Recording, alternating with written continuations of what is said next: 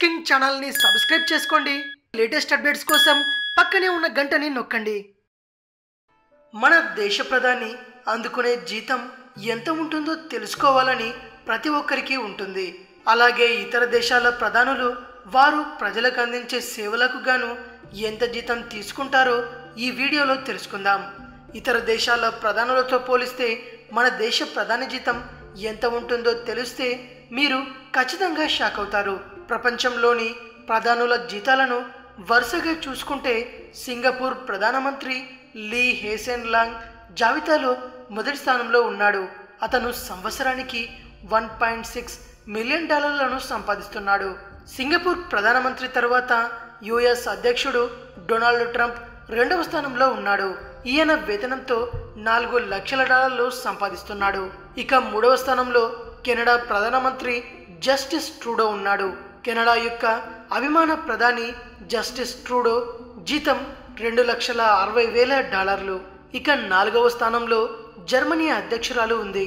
Germany అధ్యక్షురాలుగానే కాకుండా ప్రపంచంలో శక్తివంతమైన మహిళ అయిన ఏంజెలా మోర్కెల్ $2,42,000 సంపాదిస్తుంది.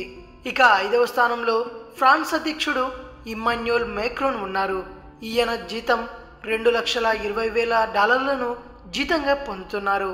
ఇక ఆరవ స్థానంలో టర్కిష్ అధ్యక్షుడు రెసెప్ టైప్ ఎర్డోగాన్ ఉన్నారు.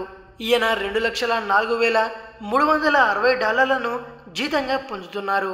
బ్రిటన్ యూరోపియన్ యూనియన్ నుండి నిష్క్రమించిన తర్వాత బ్రిటన్ యొక్క ప్రధానమంత్రి తెరేసా తన దేశం యొక్క ఆర్థిక వ్యవస్థలో వేతనాల్లో $1,49,440 సంపాదించి ఆర్థిక వృద్ధితో అమెరికాతో తీవ్రంగా పోటీ పడుతున్న రష్యా ప్రధానమంత్రి చైర్మన్ వ్లాదిమిర్ పుతిన్ $12,000 జీతంగా పొందుతూ 8వ స్థానంలో నిలిచాడు.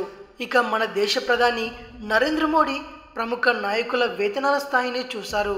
ఇక మన దేశ ప్రధాని నరేంద్ర మోడీ అందరికంటే తక్కువ జీతాన్నే పొందుతున్నారు.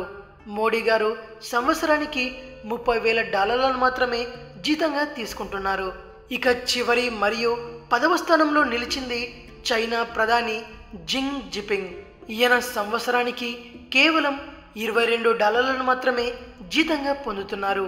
ఇవి ప్రపంచంలోనే ప్రధానమంత్రులు తీసుకునే జీతాల వివరాలు. ఇది విషయం. మరిన్ని ఇంట్రెస్టింగ్ వీడియోస్ కోసం రీమిక్స్ కింగ్ ఛానల్ని సబ్స్క్రైబ్ చేయండి. ఈ వీడియో కనుక మీకు నచ్చినట్టయితే లైక్ చేయండి, షేర్ చేయండి.